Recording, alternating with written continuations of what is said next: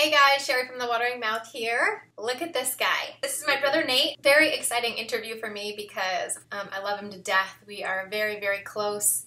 We weren't always close though, and we'll talk a little bit more about that as we go, but I'm so excited because Nate has actually adopted the Nutritarian lifestyle just 5 months ago. When did you start? April 14th. April 14th, so it's been just a little while here. Thank you so much, brother, for being on this interview with me. You're welcome. All right, so I actually got a couple requests for this interview. I did a video when I went back to Michigan for the 4th of July, and they saw him on the video and saw him, in there doing the diet as well with me and wanted to know a little bit more about his journey because he's like a newbie, but he's having such great success. So let's jump into some questions and we will find out more from my dear brother here. We're gonna get into detail on what happened, how you came into this, and what your success has been like. But I wanna just mention first, before we get into all that, every time I do a video lately, I've been doing these free PDFs that come along with them. And they include the favorite recipes and some other tips and things of whoever I'm interviewing or whatever topic I'm doing. They're called my cheat sheets. I'm gonna be asking Nate to send over his favorite recipes that we're gonna probably touch on a little bit here in this video, so you guys can check those out as well. You sign up for getting those recipes and all of the previous cheat sheets, the current ones and the future ones, at thewateringmouth.com/cheat sheets. And I'm going to put a link for that down below or above, depending on where you're seeing this video.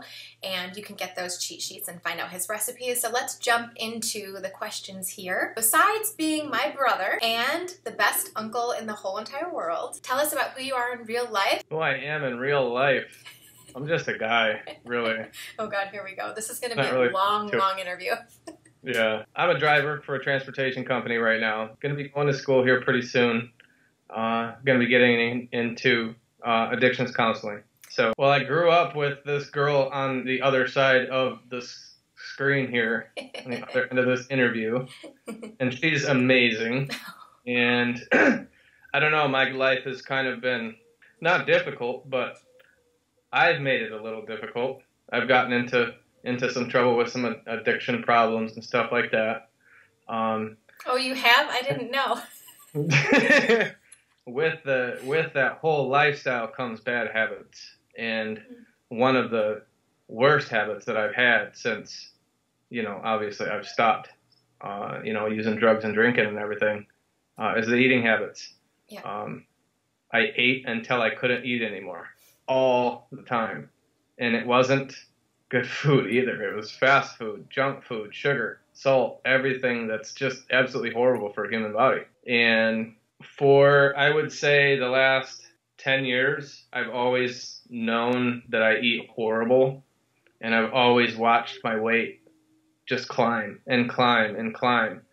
And I've tried everything to lose the weight. I've tried numerous amounts of diets. I've tried not eating. I've done everything short of any type of anorexia or bulimia or anything like that. I've tried eating less during my meals. I've tried eating more meals with smaller amounts. I've tried fad diets. I've tried a lot of stuff, and it just doesn't work. None of it ever worked. I would get maybe a month's worth of very, very, very minimal results, and it just wasn't enough for me. Like, it doesn't pay off. Yeah. Until now. I appreciate, first of all, I appreciate you going into the addiction stuff. Thank you for sharing that with us. And I just want to say, as the proud sister, yesterday, we're filming this video in September. I'm not sure exactly when it will publish, but yesterday was your 8-year clean date. So I just want to say, 8 years. So proud of you, brother. So proud. And we had, a lot of family issues and things like that this was one of them. There's lots of different things in our past that were difficult. But for you, I've watched you grow so much in your journey. And when you talk about wanting to get into addictions counseling and things like that, it's so inspirational for me because seeing you go through what you went through and then wanting to help people through the same thing. It's very similar to what I'm doing as well. Of course, mine is the food, and yours maybe the food too, or drugs and things like that. But it's so inspiring to see you take something that was very negative and turn it into something so positive. I'm so proud of you for that. Watching your journey as well, once you decided to pick up the Nutritarian lifestyle, has been equally as inspiring to me, because I feel like, sometimes it's harder for some people to take on this lifestyle and start, but for you, it's kind of cool because you have a very unique perspective, and that you're coming from addiction, from a different type of addiction, and so you're trying to conquer this addiction as well. And, oftentimes we see people who give up smoking or give up drinking or give up drugs, and they use something else as their addiction, or someone gets, gastric bypass surgery or something like that, and the chances of picking up a different addiction after a surgery like that are greatly increased as well. So it's kind of interesting to watch you go through this and to improve each little thing as you go. Yeah. So let's talk about your success. Let's talk about how things are going. So tell me what your heaviest weight was, and when was the moment in your journey that you knew you needed to change the food stuff, and like what actually flipped it for you? First question you asked, what was my highest weight? April 14th, 2018, I was 260 pounds. 260. 260. Yeah, 260. Okay. And how tall are you? 5'9". 5'9". The Nutritarian diet, I guess, kind of started a couple years ago when you introduced it to me. Mm-hmm. When you introduced it to me, you gave me some recipes and stuff like that, and I knew I could do it. But I was just in a position at that point where I just don't think I was ready. I was running a halfway house. I was in charge of a bunch of different people who were still in those bad habits, and they ate the way I ate. So it just really didn't work out at that point. I wasn't able to actually make the choice in my mind, I guess you would say. But it wasn't until when Mom came out and visited you earlier in the year, you had introduced her to a couple recipes, and she had tried it, and she had come home and told me, this is something I think I could do. Why don't we try it? And I was like, okay. And then we both made the commitment to get into the diet. But I kind of had 2 or 3 years before that to kind of mull that diet all over in my mind, kind of get to a point to where I had thought about it enough to actually make a decision. And when I had made the decision, obviously I was 260 pounds. I got out of breath going up and down one flight of stairs. All I wanted to do was just sit around and do nothing. Even just my state of mind was just, and I can only see my state of mind back then right now because of how much my mind has changed just from, I guess you would say, detoxing, from the whole detox process. So when Mom had come home, we had talked about it a little bit. She knew that I had tried it a little bit in the past, and we both kind of made a commitment to each other to try it. So we got with you. We kind of learned the outline of the diet, what we can eat, what we can't eat. What we should do here in the beginning of the diet to actually get the diet going and get ourselves detoxed and start off right. But I think that there was a little bit more to it than just making the decision. Yeah, mulling it over in my mind for a couple years did help, but at the same time, it's all about, I think that it all started with me, with acceptance. I had to accept the fact that my body and my mind were just so out of shape that there wasn't really any hope for me getting, number one, in physical shape, number two, losing the weight. There wasn't really a way to do that simply. I couldn't just start exercising and just start eating right. I had to make a whole mental change. And for me, it started with, and I realized it when I thought of the word acceptance. I had to accept the fact that I was fat. 260 pounds defined by medical standards, that is obese.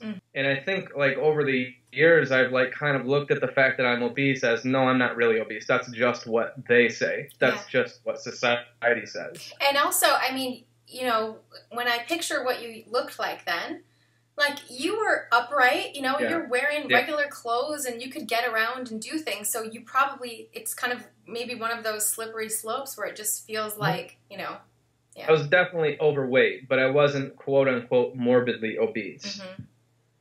But at the same time, to look at myself and tell myself that I'm not obese was a lie. And that lie only fueled the inability to accept the fact that I needed to change. I needed to make a change. And that change had to happen soon, or it's going to be too late. Yeah. Like, bad's going to happen, a heart attack or something like that. Once I like started looking at the fact that like I'm not where I want to be, I'm not at the right weight, and I'm not healthy, my heart has to be marbled with so much fat that it's about ready to stop ticking. Yeah. My overall health is just absolutely disgusting. And it took me sitting there looking at that and accepting those facts. And I think number one for me, it was about accepting the facts first. Yeah. Number one, I'm overweight. Number two, I am not in shape. Number three, it has to stop. So I humbled myself a little bit, accepted the fact that I'm overweight and that I need some help, and I asked my little sister for some help. And I said, heck no, rotten heck. But I was actually very surprised when you welcomed me with open arms to this way of life. I bucked it a lot in the beginning, like your beliefs, and like I would put it in your beliefs and your facts and, you know, what you wanted me to do or control me somehow. But no, it's not. It wasn't about that. Like, you know what you're talking about. So, and I knew that because of watching you go through your changes. Yeah. And I wanted that. And essentially that's what the program that I attended for my addictions problem was all about. You get with people who have been through the same problem before. Yeah. And you learn from them. And if they tell you what to do, don't take offense to that. It's not about, you know, they're trying to control you. Like, they're trying to tell you how they did it. So do it. Yeah. And that's all it is. You have to accept what's real and then do what has to be done to change it. So I did that. Yeah, and I gotta say, you know, those first set of conversations we had, because I know you haven't read the book yet, but what's cool is you have like a built-in, you know, coach for this that you can call whenever you need. And so we've had... And for right now, that's really all I want. I want to get into the diet. I wanted to get into the diet at first. I wanted to understand like what's really going on in my body, and you knew what was happening.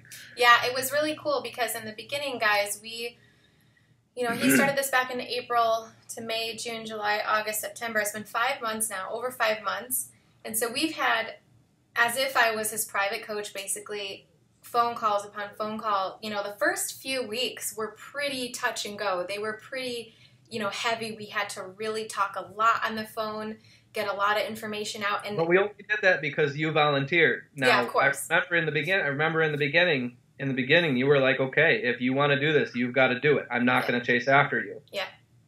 So what it took was me actually making the phone calls to you and actually talking to you and actually getting the support and doing what I needed to do according to that support. Like in the beginning, it was up to me, and you're right. Made sure I understood that. Yeah, that's absolutely right.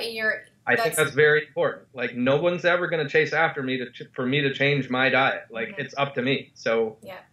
Yeah, that's a really good point, too. I do remember, because you and I talk on the phone at least once a week, and I remember at that point, you know, after the first couple of introductory calls of here's what you should eat, here's what you should do, we were just kind of having our weekly call, and we'd be like, hey, how's it going? And I'd be like, hey, how's it going? And I would ask kind of how's the diet going, whatever, but no real pressure. But then it turned into, because, you know, we have such a good rapport conversation-wise anyways, and we've talked so much in the past about like your issues in the past and how you got over them. So it was cool for me to actually listen to your story and how you were relating it to that. And then it came down to just a bunch of questions from you. It was like a little Q&A session every time. And I remember I'm kind of kicking myself for not having recorded all these conversations because they were such fantastic questions that you asked. And because we were so comfortable, like I, could just like say what I wanted with all the swearing and cussing included. But, you're asking questions like, I just feel terrible this week. What's wrong with me? What's going on? Yeah. Or, these kinds of things. And it was really cool to kind of hear from that real beginner perspective and give those answers to you and hear what you were struggling with. In the beginning, when I first started doing it, I had so many questions because I could feel like all the changes that were happening. Like I could feel my body, and I'm going to tell, and for everyone who's watching this video, I'm going to tell you the initial detox is one of the hardest things. The initial detox of all the crap in my system was probably one of the worst experiences, including my addiction, that I've ever had in my life. It felt so bad. I can't even explain how disgusting it felt. Like the headaches, the depression, the no energy, the just disgusting feeling that I felt like for the first month of this diet. Like it felt like I had a flu. And I do remember, I think it was the 5th or 6th day, I wrestled with something. I started having hallucinations. Like I literally started having hallucinations. I would get stars out here. Wow. And it wasn't from being malnourished. It was no feeling like that at all. Yeah. It was a very strange hallucination. It was visual, but I knew that it was detox because I was eating.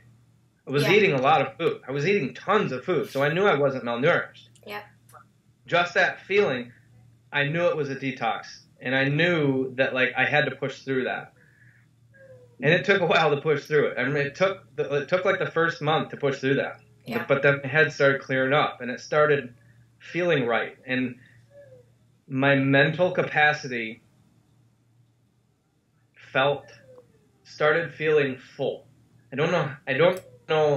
don't quite know how to explain it, but like when you eat like a cheeseburger or a bag of Doritos or like something really bad, afterward you feel tired. You feel bleh, like you don't want to do anything. Yeah. Well, me and the way I was eating, I didn't get that just after I ate. I had that all the time. Like that's just the way that's how run down my body was. Yeah. But it wasn't until after the detox till that started clearing up. And that, I'm going to tell you, was one of the first times I knew that this was going to work for me because it literally changed the way I felt. Just by changing the way I eat, changed the way I felt. And it felt so good. And that was where the motivation started. Mm. You told me, just get through the first month. Just get through that detox. Just get through it. Yeah.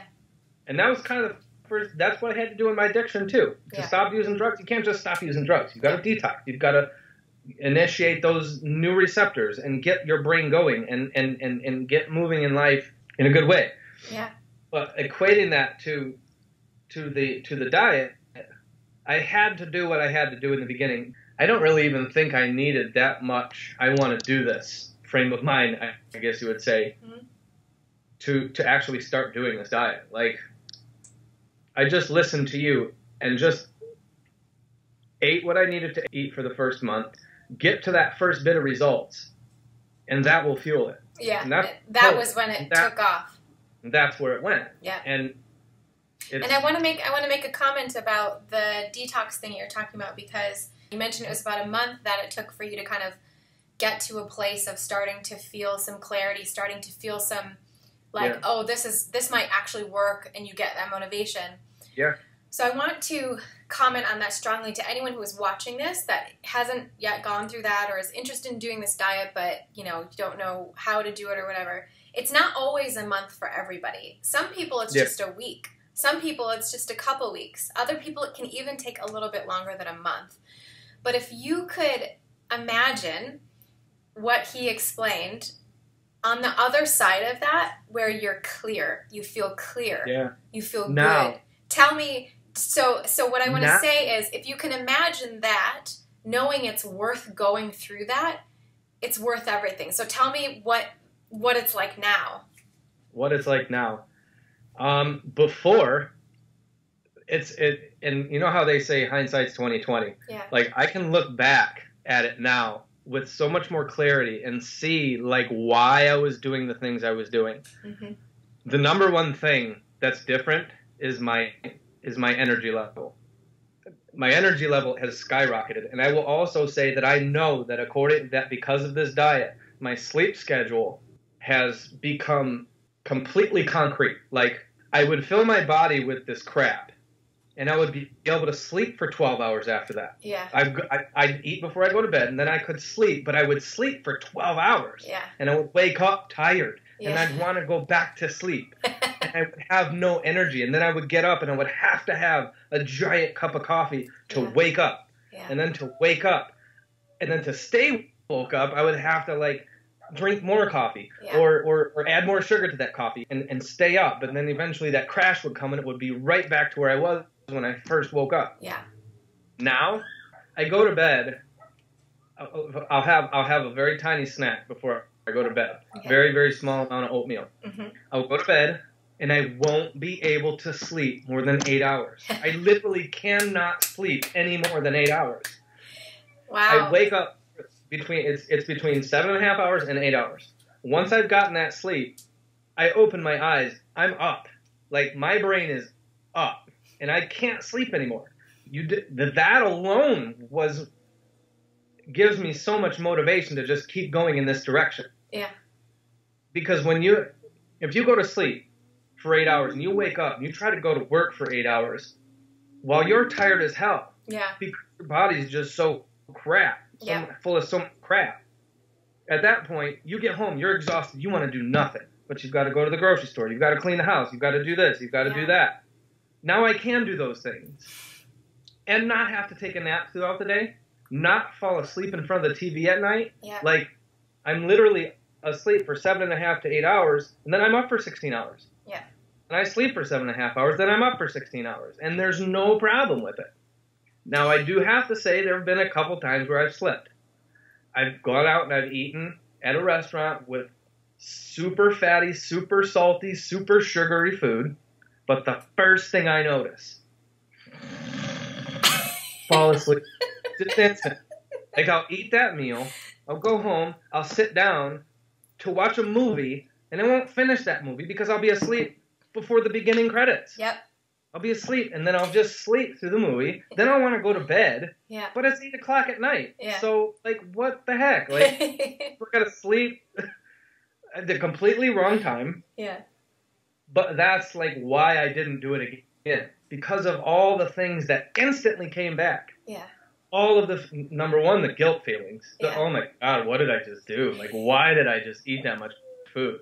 But to have those feelings after not having them for so long. Yes.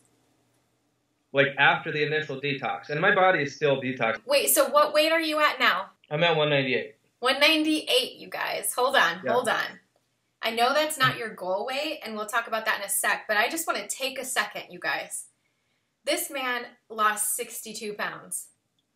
62 pounds. In 5 months. In 5 months. I thought that was going to take the rest of my life to lose. I'm so proud of you, dude. 5 months. But I'm going to tell you something.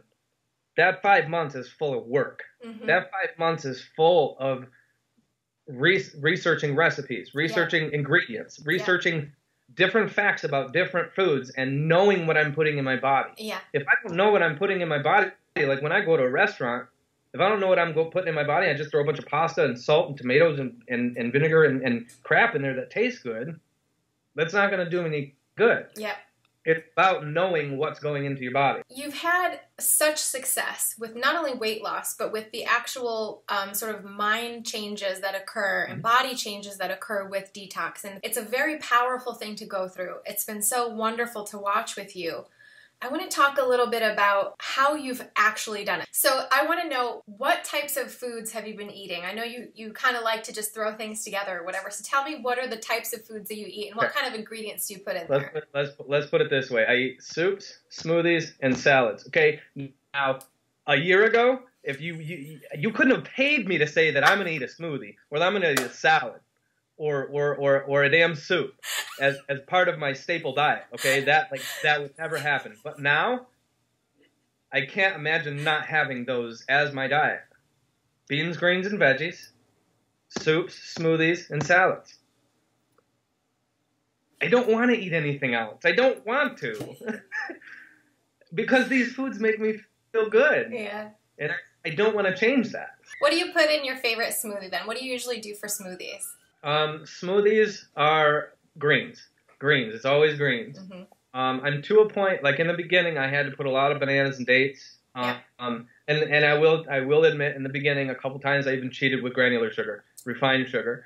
But it helped because it started introducing me to the actual taste of green. Yeah. And green is a very foul taste in the beginning. It wasn't for me, and I hated it. Disgusting. Mm-hmm. So I had to mask it with tons of dates and sweet fruits and stuff like that. Mm-hmm. But now my go-to smoothie is a crap ton of spinach, a crap ton of romaine, some blueberries, some cherries, and half a banana.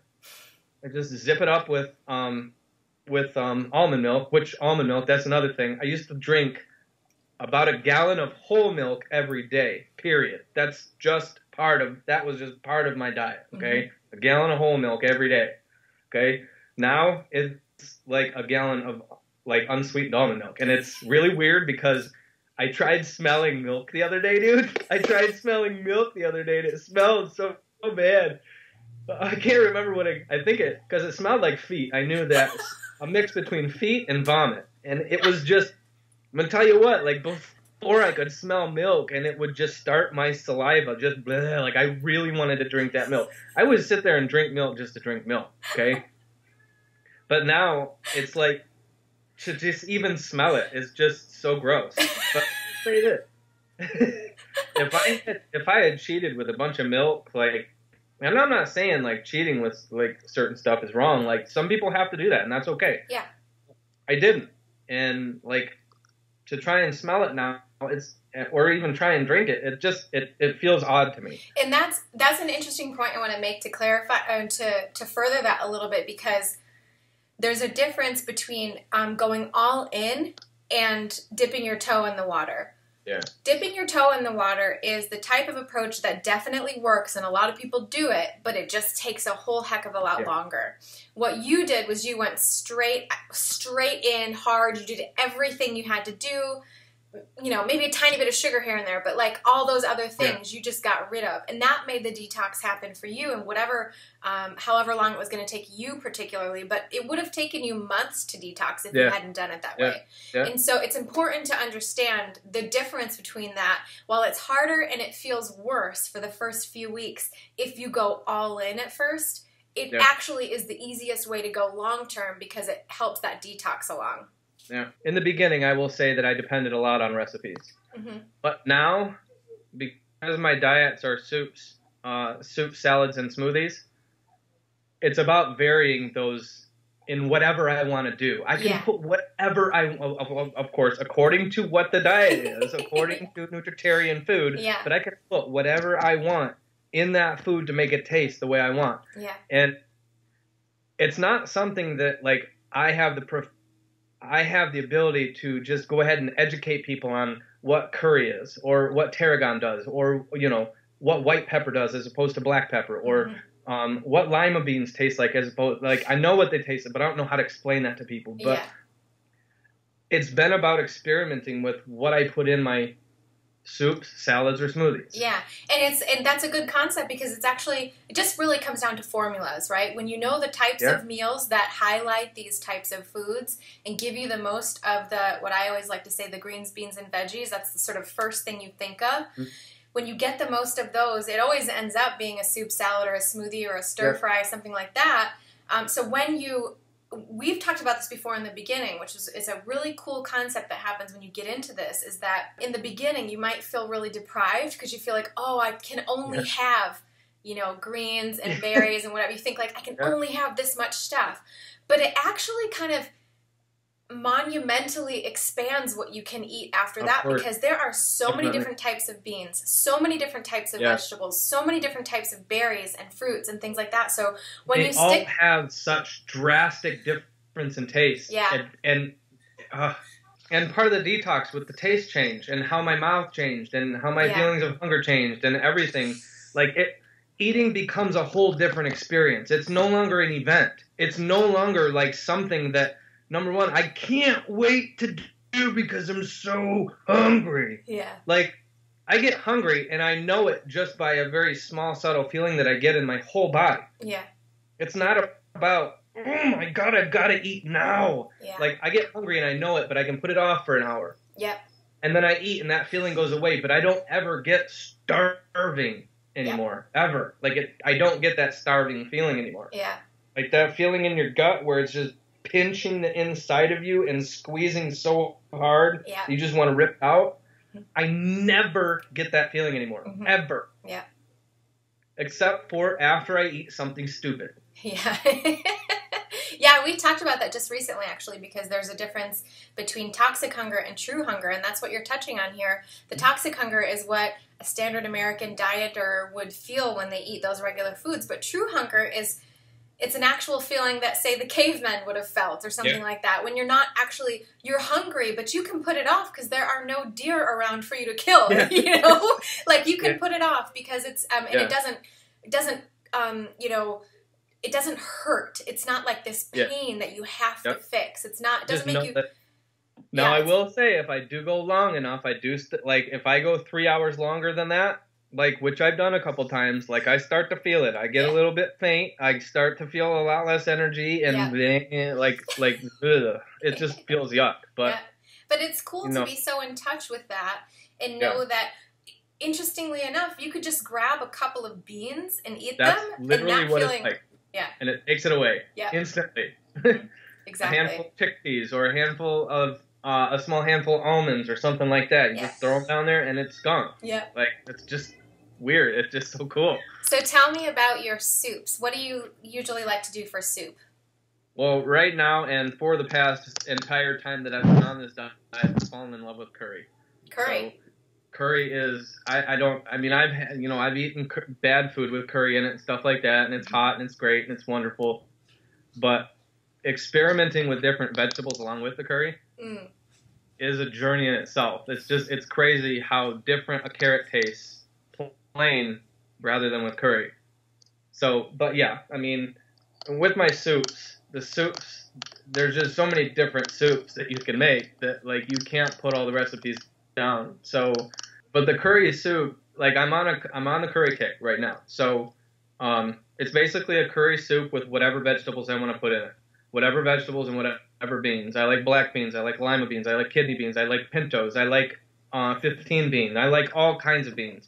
I like all kinds of vegetables. Vegetables I've never even heard of before this diet. Like, it's about finding the different combinations and wow, that tastes good, and that tastes good, and that tastes awesome.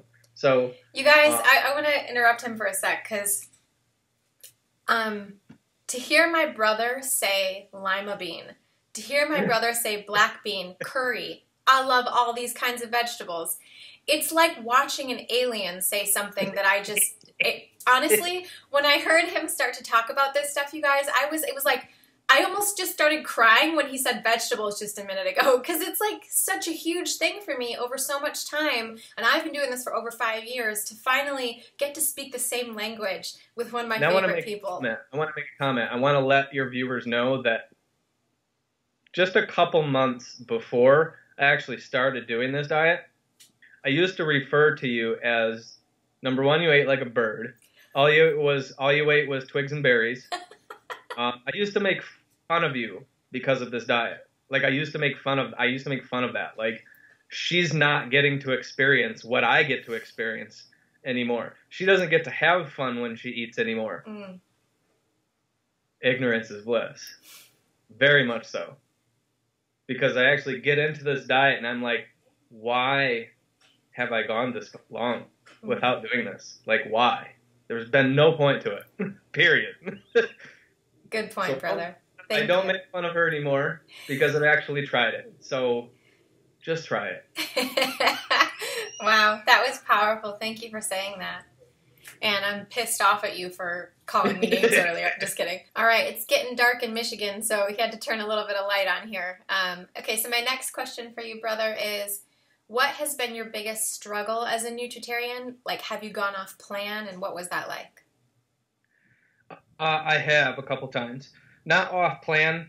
You know, I've had my quote unquote cheat meals, but they're not really cheat meals anymore. Like, at first I call them cheat meals, but I don't call them cheat meals anymore because when I eat them, after I eat them, like it no longer feels like cheating. It just feels like, not the guilt and shame stuff. I'm saying like my body just feels absolutely disgusting. So like it feels like I just cheated myself. Yeah.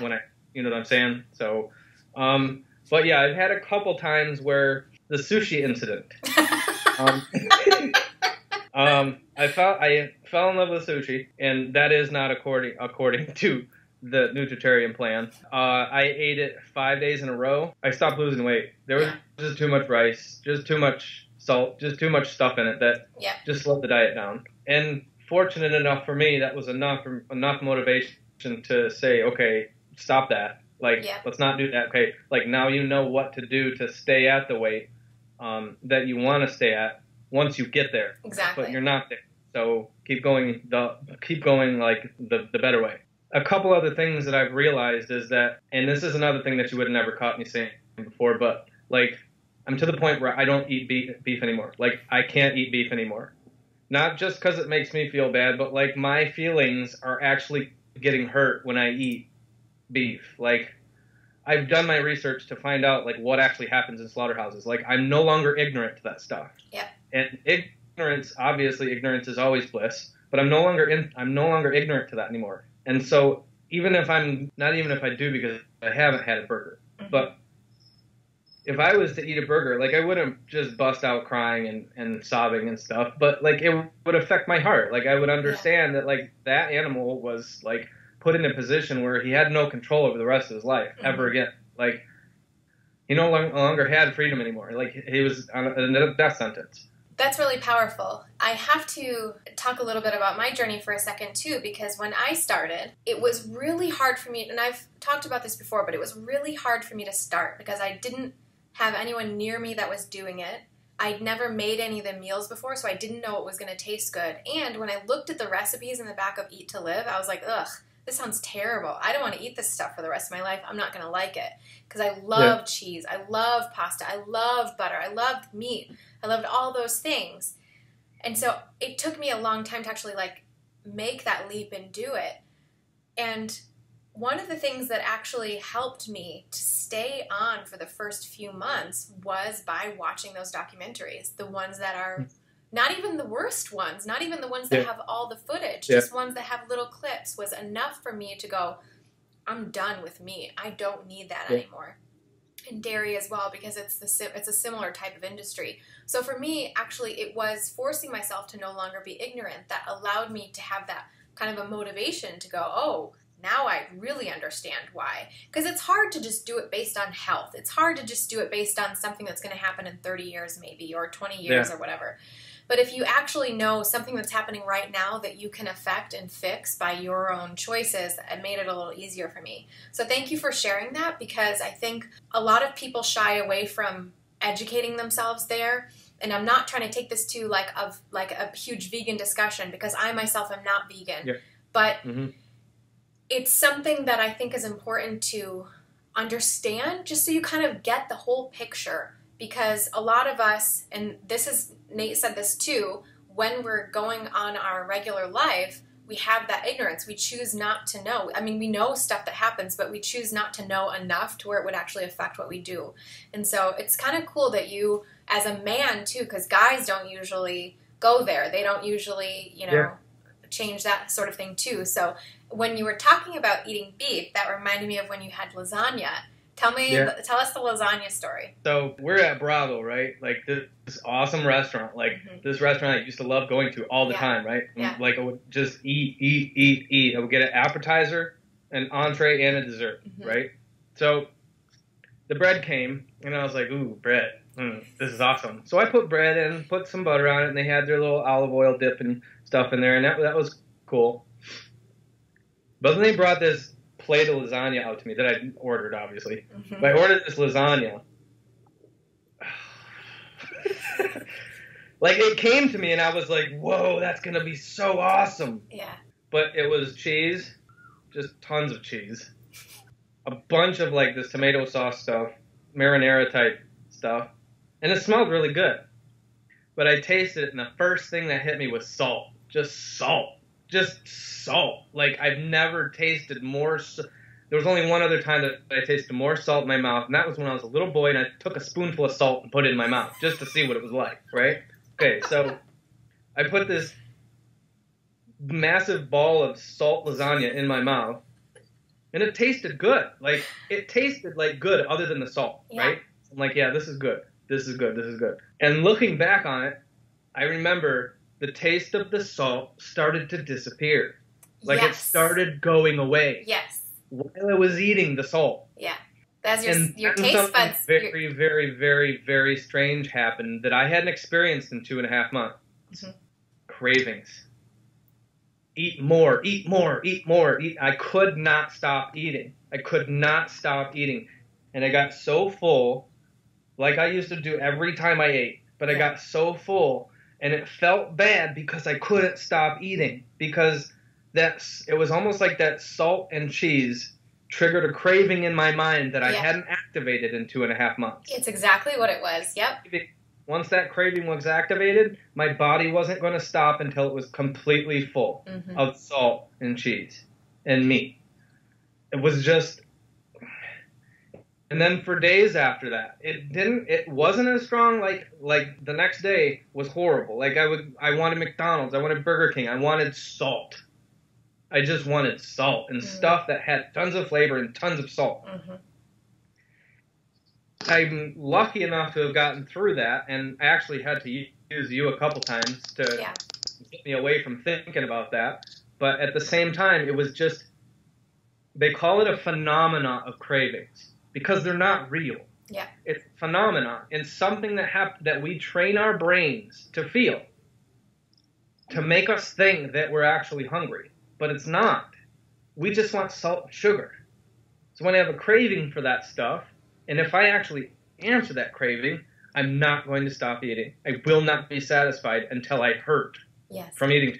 Yeah. So that was the lasagna incident. It was fun. It was a good social experience that I hadn't had in a long time. Got to go out to eat with family and have all those fun feelings again. But the food completely changed the entire experience. Yeah. It just woke everything up that I had learned to suppress. Yeah. And like the cravings, I learned to get rid of the cravings, but I didn't learn to suppress the cravings. I taught my body to feel the way it was supposed to before I ever even started getting cravings. Right. You fixed your physiology. You fixed your brain chemistry in order so that the cravings don't happen anymore. But the amazing part was how easy it was to get that stuff to come back. Those cravings. Those cravings, and how hard it was to get them to go away. It was just, ugh. So you said something about when you were at the restaurant. It was nice to go to the restaurant because you had those social things again. It felt fun. It was a good thing. Just the food part sucked. Yeah. So how do you reconcile that in your life now when you're successful? Do you really miss going out? Do you go out? How do you do that and still feel happy and not deprived? Right. I don't miss going out anymore because I do go out. The difference is I don't put myself in that same position. Okay. Whatever I eat is always my choice. Okay. I never have to get a certain type of food. Right. Never have to get lasagna just because it's on the menu. Right. I can choose healthier items, so I do. So what do you choose now? It takes thinking about and preparing for before I actually go out, though. Okay. Before I go out, I do still have to sit there every once in a while and say, okay, Nate, you're on a new diet. You're in a new way of eating and living. Don't screw it up. And accepting that and knowing that when I get to the restaurant, there's going to be a crap ton of stuff on that menu that I'm going to want to eat. That's super bad for me. Yeah. But I also know that a little small part of that menu is going to contain something that tastes just as good, but that's way better for me. Yeah. All restaurants have a healthy option now. You can't go to a restaurant without seeing a healthy part of their menu. It's just not possible. Yeah. So when I go to the restaurant, I love to go out with family and friends and stuff like that. But I don't love to eat the bad stuff. So if that's the only thing that would stop me from going out with family or friends, or that would stop me from enjoying that time, like, it's time for me to start thinking about, like, where my mind is. So that first couple months of me learning how to eat and stuff, it was good that I didn't go out with, because didn't go out with family and friends and stuff then, because my mind was just not in a position to like be able to do that kind of stuff just because it's crazy and harebrained. But now that like I've adjusted to the diet, I've learned like the different responses that my body gives me according to the stimuli I give it, and the food that I give it. I've learned to accept the fact that just eat off the good part of the menu. Just eat off the part of the menu. And as long as I do that, then I can still have fun while I'm out. Yes. You know? Yeah, that's so smart. What do you like to get usually when you go anywhere? What do you usually get at restaurants? Well, I don't eat perfectly because there is really none of those restaurants that gives you a 100%. Yeah, there's no Nutritarian. Yeah. Yeah. So what I'll do is like if I get something with chicken on it, sometimes I'll take chicken off. Like if I get something with chicken in it, like I'll eat 1 or 2 pieces of chicken, but I won't eat all the chicken because I know what's going to happen if I eat all the chicken. If I eat all the chicken, I'm not going to stop eating all the chicken, okay? And I'm going to eat everyone else's chicken. So but just eat a couple pieces. I'm able to control my cravings now. So just a couple pieces is fine. But like if I'll eat like 2 pieces, like 2 small pieces of chicken, like that big. But I'll cut it up into like 4 to 8 different pieces so that like I can put a little tiny piece in with a bite or whatever. That's so smart. I want to highlight that, you guys, because he's actually doing something. I never told him about this, so for him to explain that he's just using tiny pieces at a time for each bite to kind of get this flavor, I never even explained that concept to him, but that's a very specific Nutritarian concept, that it's totally okay to have some chicken every once in a while, to have some beef or shrimp or whatever it is, as long as you use it as a flavoring. So you use these tiny little pieces, and you end up getting 1, maybe 2 ounces at a time, and you only do that once a week. Now you're 100% Nutritarian. That's a Nutritarian thing to do, and there's nothing wrong with that. You can totally do that, especially if you're on a maintenance side of this. If you're trying to lose weight, that can be a little bit more difficult, but... That's exactly what I was going to say. I've noticed that when I do eat meat, it slows down my weight loss drastically. Yeah. So if I eat a full chicken breast, my weight loss is going to be shot for 3 days. That's just the way it is. Okay? But if I eat just like a couple small pieces of chicken and cut them up just to get the flavor in each bite of the rice or the beans or whatever it is that I'm eating with it, then it doesn't slow it down. Yeah. It's just for the flavoring. It's really all it's for. It's so good that you notice those little nuances, because those are the things that once you get over that first few weeks of detox, then you start to, and you're feeling good, then you can start to actually listen to what's happening in your body. And like, look at Nate. He eats chicken, 1 full chicken breast, and he knows for 3 days the weight loss is shot.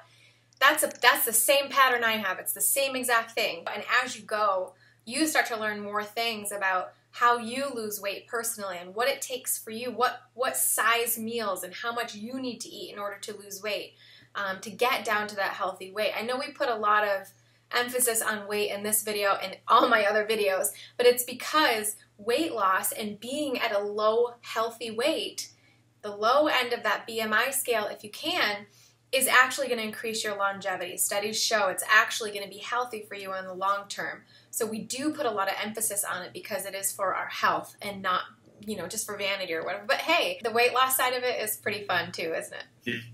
Yeah, definitely. I'm starting to look good. Like, I'm starting to get a couple looks from the girls, Before, like, all they could look at was the belly that stuck out a foot from my chest. I look down, I can't even see my feet, dude. Yeah. Like, I can't even see my feet. I have to bend over to see my feet. I can't sit on the toilet. I can't turn all the way around in the shower without bumping the sides of my shower. And what was it? 2 months ago was the first time that I could literally put my hands down to my side and do a 360-degree turn in the shower without bumping anything. Okay? These are just like I remember the day that my belly stopped touching my pants from hanging over so far, like hanging over my belt and then touching underneath my belt. Okay? Yeah. Like, it doesn't do that anymore. I remember us talking about these benefits. I think it was like a month ago you started to really realize these things that were happening for you, that were changing in your body. And tell me a little bit about your belt situation. I'm not going to tell you. I'm going to show you. Okay. Here's my belt. Yeah. It's a 47-inch belt. Okay. It started with 5 holes. Yeah. 1, 2, 3, 4, 5. I've added 1, 2, 3, 4, 5, 6, 7 holes, and I'm working on the 8th hole. Now, most people say, why don't you just get another belt? Okay? But this is going to be a souvenir. This is going to be motivation for the future. Because there's going to be a time when I'm going to be like given the choice to go back to that old way of eating and living. And this will be something that will keep it fresh. Oh, and mind you, probably tomorrow I'll be adding the 8th one. The 8th hole. I added, okay, and here's another thing. When I put this extra hole in, it took a very, very, very, very long time to get to that next one. For the next hole, it took a very long time, but not as long for that one. And then for this one, it took not as long to get to that one.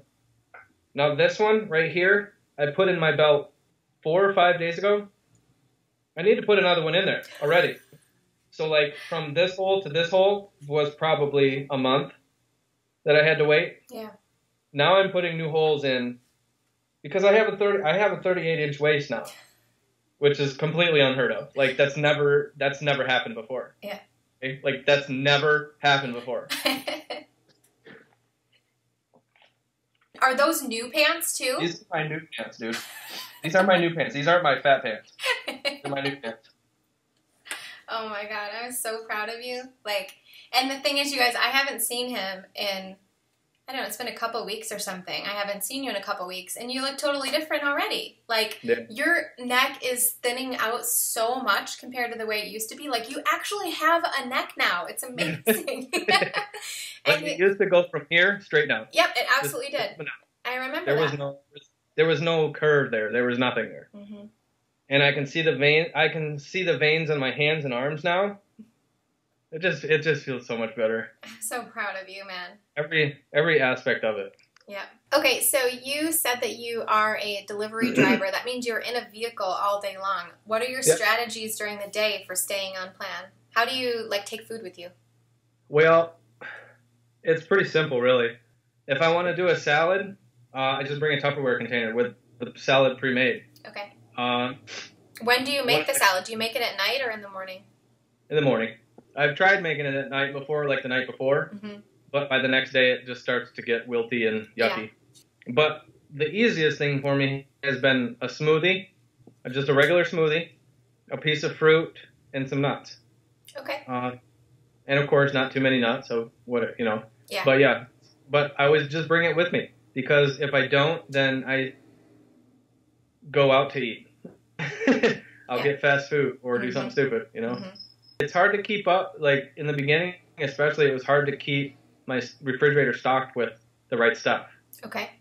Just because, number one, it's always easier to buy the bad stuff, and it's cheaper. Yeah, so you touched on this idea that, so you bring all your food with you, and in the beginning maybe it was a little hard to keep your fridge stocked, but how did you, was there a place where you were just like, oh my God, this is too hard, I don't want to do this? Did you ever feel that, or was it easy for you? How did you get through that? Yeah, looking back on it, the first thing that I should have made the easiest and tackled first was, where do I shop at the grocery store? Not where do I shop for groceries, where do I shop at the grocery store? Okay. And in the beginning, if I have to go anywhere besides produce or the almond milk section or the spice section, it's not going to be good. Now, in the beginning, when I first started looking at the grocery store and tried zeroing out the entire center part of the store where all the aisles are, like all the aisles in the deli and all that stuff, it was very intimidating. But I think with the level of acceptance that I had in it, or that I created within myself, I had to say, all those other sections of the store are off limits, period.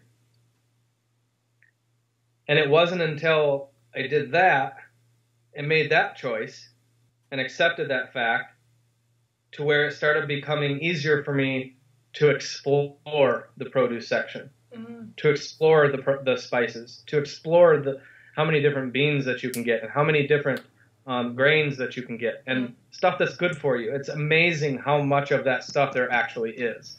There's not just apples and bananas in the produce section. Yes.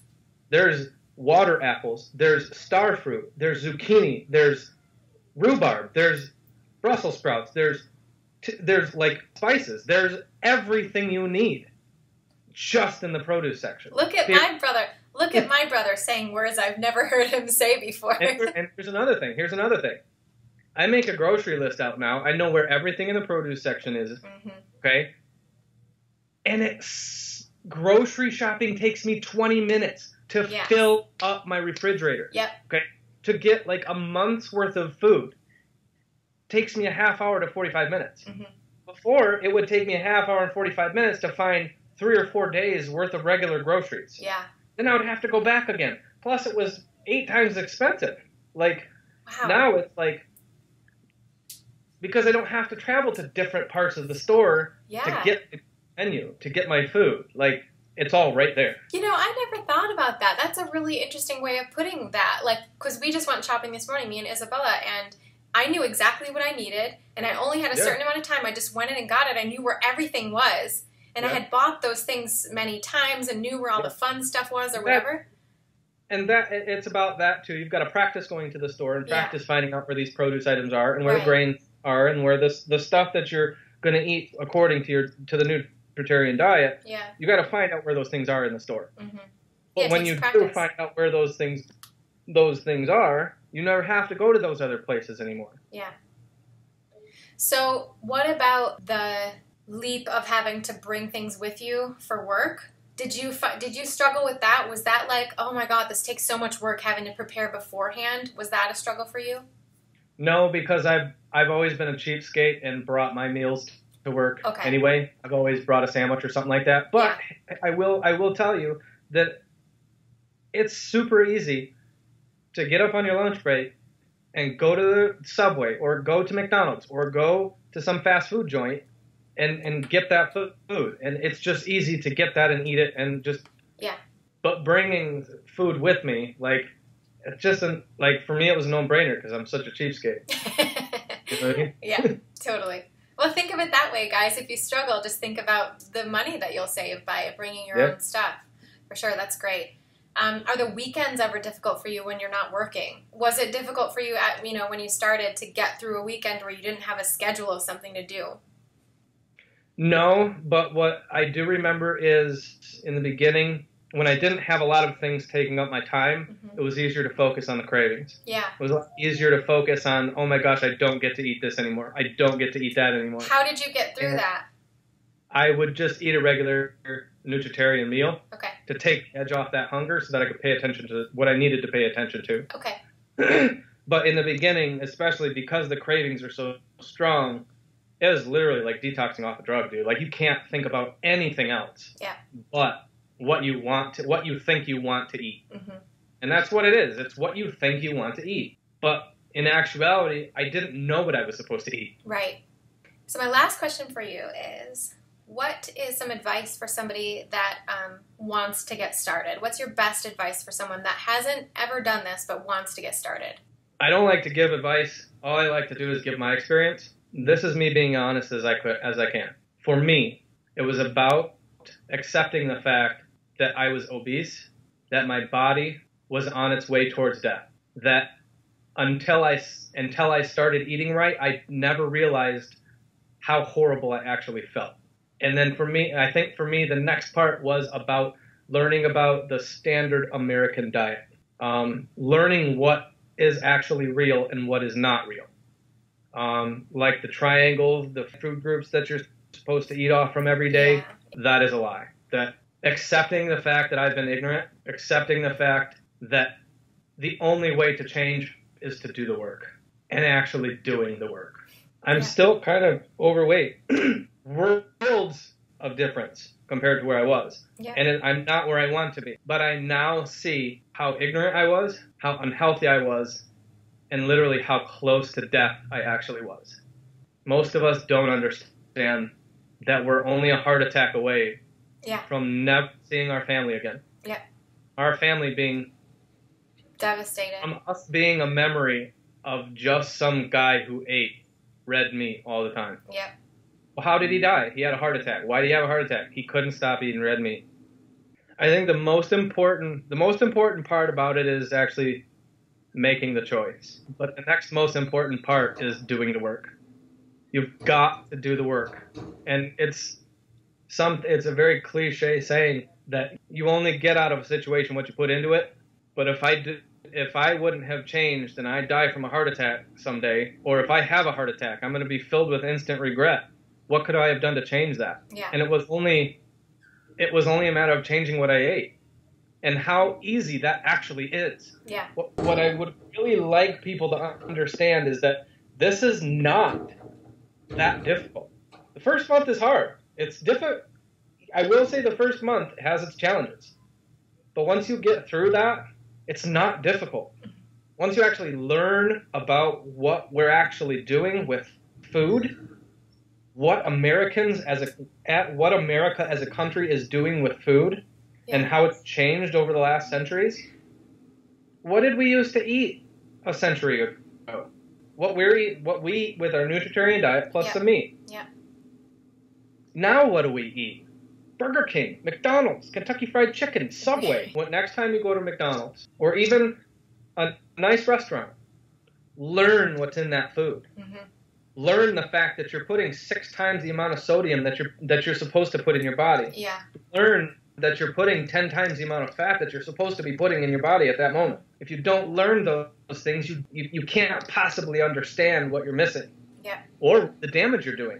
And I like what you said, because this idea that you could only be a month away from freedom. Mm-hmm. 1 month. 1 month away from being free of those literal shackles, because they shackle your brain. Imagine Nate at the restaurant craving that lasagna.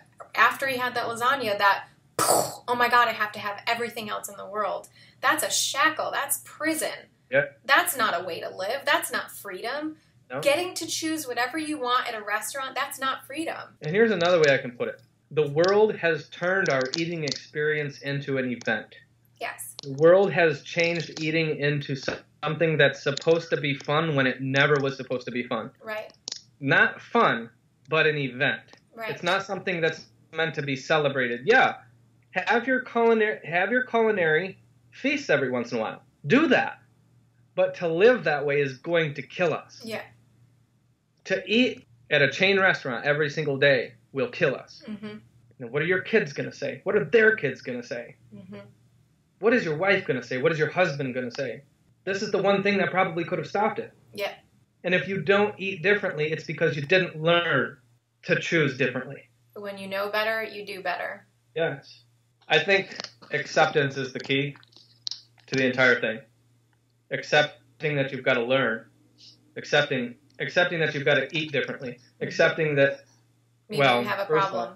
Accepting the fact that you want to live a long life. Yeah. Number 2 is accepting that you need to eat right to live that long life. Then you've got to learn what to eat to live that long life. Yeah. And if you don't learn, you won't choose differently. Mm-hmm. It's good for you. Nate, you're amazing. I love you, brother. I love her too. I love her so much.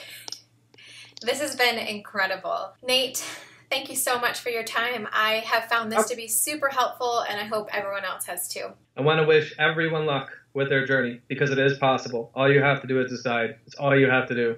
Thank you so much. Guys, as always, I hope you liked this video. If you did, please like, comment, subscribe so you can make sure to get the videos as I put these out.